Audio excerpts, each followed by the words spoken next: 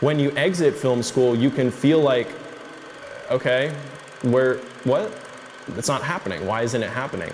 Hi, I'm Christopher Cox, formerly known as Cox97, the Nerf God, and today I'm going over more film advice. This time around, I'm giving advice about post-graduation life, when you get out of film school. It is based on this comment from my first video going over 5 tips for first-timers, and I think it's a very good question. It is something that if you go to film school and you get out of it, you're going to run into a lot. It is a very weird feeling when you graduate college and you have a film degree and you're entering the real world, and things are different. So without further ado, let's jump into my advice about post-graduation life.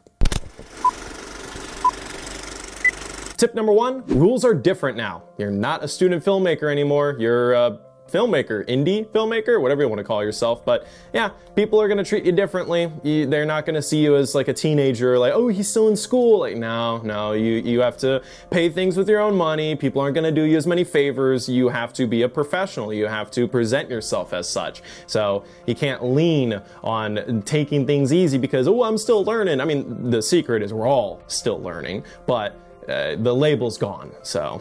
And with that, of course, also comes a lot of new rules and regulations. You have to follow the law. I mean, they crack down on safety and stuff, and really, like, it gets difficult shooting in places. Action? Remember I used to do action films all the time? Yeah, I don't do that anymore because, there are so many rules. You gotta hire so many different people, stunt coordinators, safety people, it's a lot. And so, yeah, things are different, and it's gonna kind of get harder, but you gotta upgrade yourself. You gotta get somewhere at some point. So you're graduated now. You've taken that first step.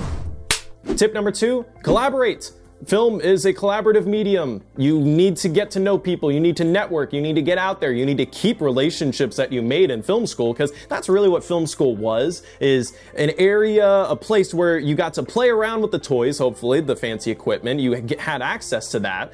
And you met people, you met other students who are passionate, you learned from teachers who know what they're doing, but now you're out in the world. So, okay, sure, but they're still there. They still probably want to do film, the teachers and of course the students, they graduated. So work together, collaborate, get out there, get on sets. You gotta keep going.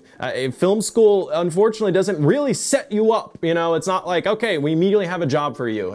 No, you gotta do it yourself. And the easiest way to do that is to collaborate, because you will get most of your jobs from the people that you know, because that's how it goes, the word of mouth. You meet someone and they go, oh, you should totally hire this guy to be the gaffer. I've worked with him tons of times. He's great. Or, oh, you should totally hire her. She's an amazing makeup artist. She'll do this. And it's like, I mean, yeah, way easier than me looking around for myself. But if you don't know anyone and you don't know anyone from school who still wants to do it or whatever, then go to online places. I mean, there's Facebook groups. I personally found a lot of my casting crew through Backstage. That's my favorite website. There's also Actors Access, or Breakdown Express is another term for it, another like label. But yeah, there's all kinds of websites where you can look to meet other people and hire others. And yeah, you gotta collaborate. You keep the good people close.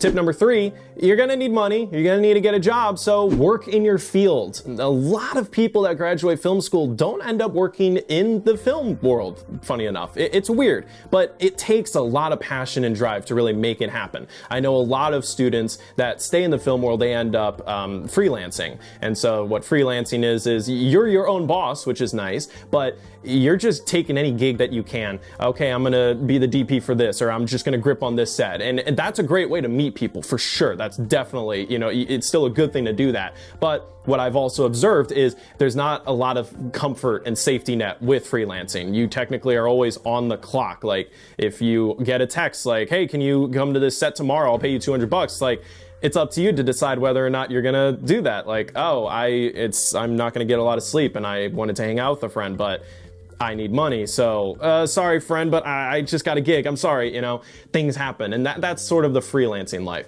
I personally haven't done the freelancing life too much. I've ended up sticking with sort of just full-time gigs, and what I've been lucky to get, and what I think is the most likely, is videographer positions. If you go on places like LinkedIn or Indeed and other places, you will find a lot of jobs that are videographer positions, especially with marketing. That's where, you know, you have corporations, you have companies that aren't film related, but but they need video people. And what's really nice when you get those kinds of jobs is people don't really understand video, honestly. Like the people who aren't film people, they kind of look at you like, well, you're the film guy. Yeah, okay, yeah, I don't know how you do that. Oh man, that's amazing. That's the fun part when you get a videographer position. Also editing. It's every job with a videographer is also usually editing as well. So if you want to stay in the film world, maybe film adjacent, but have that comfort of you have a full-time job, you don't have to worry about, you know, working late nights and stuff, and instead you have more time, hopefully, you have time to work on other things on the side. That's where I personally recommend a full-time job with that.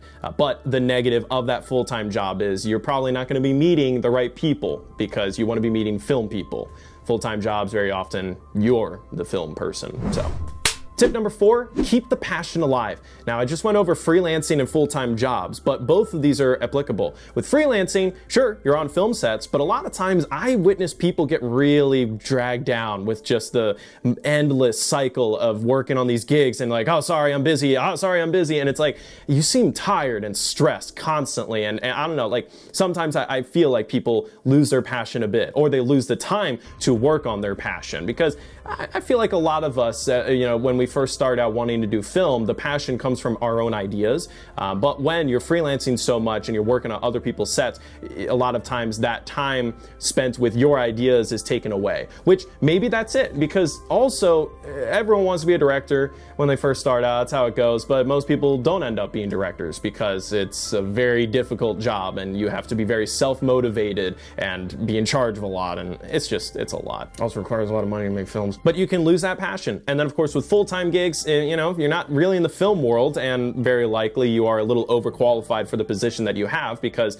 the videos that you're editing probably aren't super complicated unless you're in an editing house, and that's way better. That's definitely a better full-time gig. But, you know, yeah, you can lose that passion. You can kind of get the monotony. Okay, I'm in my office gig, or I'm working from home and doing this and making money, and then you just lose that motivation. But no, keep the passion alive. Keep your ideas flowing. Keep the creativity going, because you could get stuck in a creative, you know, rut because you're not actually thinking of new things. You're just doing the same thing over and over again. So it's important to work on your side stuff. You know, make a Fiverr gig or something where you still keep your skills going. You're still learning. You're still growing as your personal filmmaker while paying the bills with the other stuff. And we arrive at my final piece of advice, and this comes from a question that someone posted on my first film advice video for first-timers. And the advice is, don't get discouraged. I think a lot of us are very excited to enter the film world, and we think film school was that answer. And I think this extends for a lot of people. I think society kind of builds us up and sees college as the answer. You need to graduate because then it'll all arrive. But for a lot of us who have already gone through graduating college, we learn that's not the real world. Just because you have a diploma doesn't mean you're automatically going to get a gig. And unfortunately, when it comes to film, that's even more so. Film is a club. It's really just the people you know. You got to network. You got to meet people. And if you're not doing that, and you don't know how to do that, or you have really bad social anxiety and you struggle with those things, when you exit film school, you can feel like, okay, what? It's not happening. Why isn't it happening? And you might question whether or not you're even fit for it.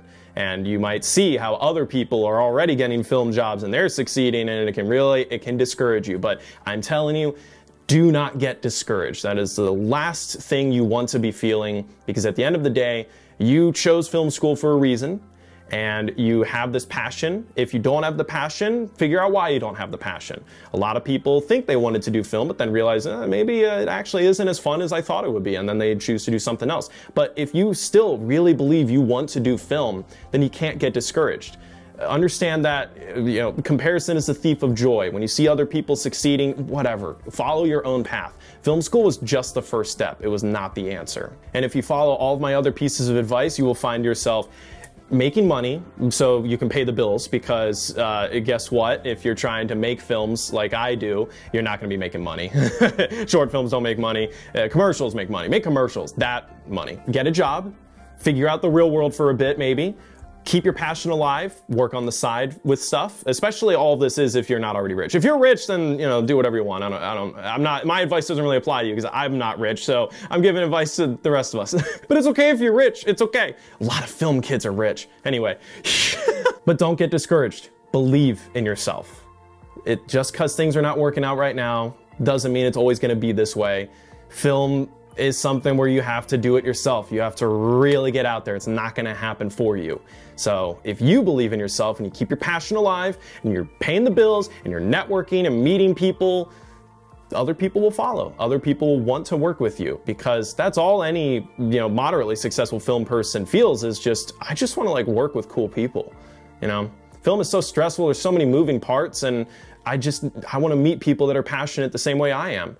But they happen to know things that I don't because I can't know everything. None of us can know everything. So, all right, I'm a director, writer, whatever, but I don't know cinematography, so I need to find a cinematographer, or I don't know producing, so I need to do that, and blah, blah, blah. That's how it goes. So don't get discouraged. Stay focused, make stuff, keep making stuff, and eventually you'll get there. And there you have it. I hope that person who commented got some good answers out of this video. As well, if you would like to see more answers to questions, post them down below. Give me anything you want to know about the film world. I can also go over directing stuff, screenwriting things, editing. Those are kind of my major fields. A little bit of acting as well. I did act in the past, but as well, check out the Patreon. Please support the channel, and also stay tuned for The Noise Next Door, my upcoming horror short film, best one yet. That'll be coming out sometime in June, so if you would like to be a part of that and support that film, then go to the Patreon, and I would really appreciate it. Thank you very much for watching this video. Share it to the algorithm gods, and I will see you in the next one.